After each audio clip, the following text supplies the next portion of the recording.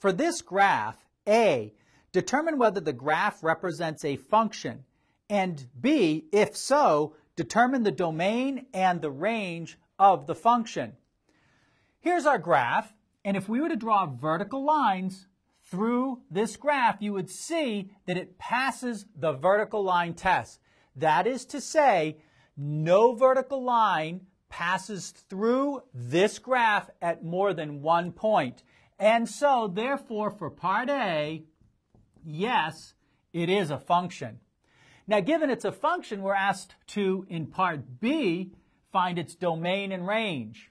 So, for part B, the domain are all of the inputs, that is, all of the x values.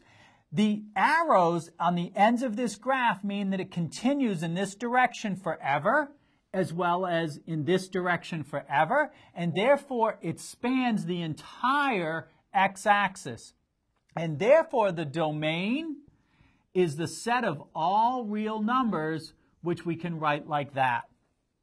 What about the range? Okay, to find the range, it's the same idea. It spans the entire y-axis, and so the range is the set of all real numbers.